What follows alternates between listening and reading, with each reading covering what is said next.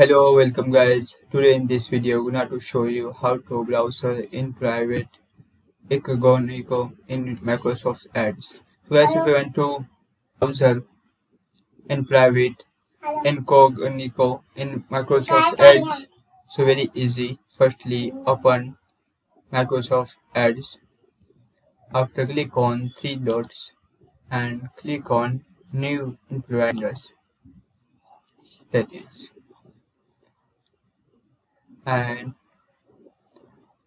again second new Incognito, so type of shift key, control key plus shift key plus N key, that is type here control key plus shift key plus N key, that is. So guys, this is very simple and easy method if you want to browser inPrivate Incognito in Microsoft Edge open, that is. Thank you for watching this video. Please subscribe to my channel for the latest update.